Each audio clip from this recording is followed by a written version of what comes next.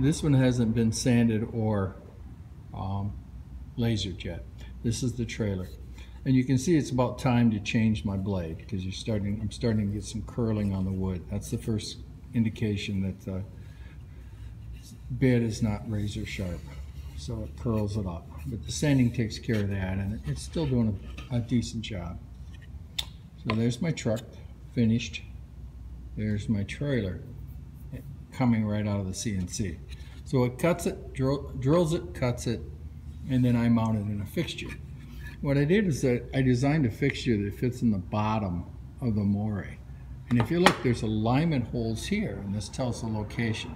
That's an 1/8 inch hole at 1, 2. So X is 1, Y is 2. And there's another one, and then you come over to the other side, and there's 2 over here as well for alignment, to make sure that I get this board aligned inside the Moray.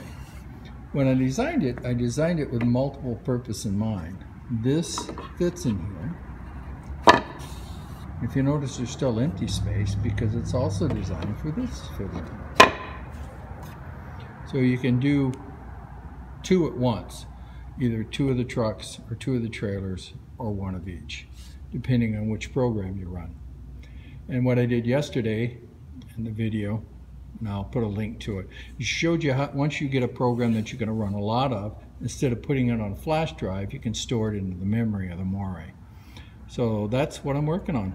This is a template that worked out really well.